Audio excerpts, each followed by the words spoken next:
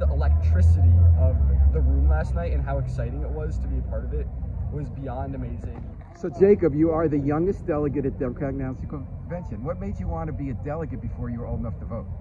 Well, I've always loved being politically involved since 4th grade in the 2016 election.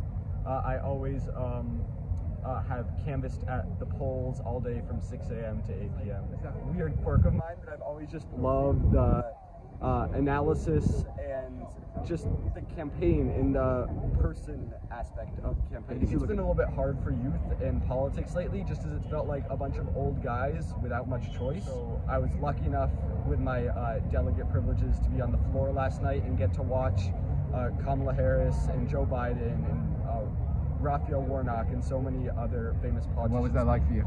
It was amazing. When did you turn 18? I turned 18 in mid-October, so about 2 weeks before the election. Who are you going to vote for? Kamala Harris.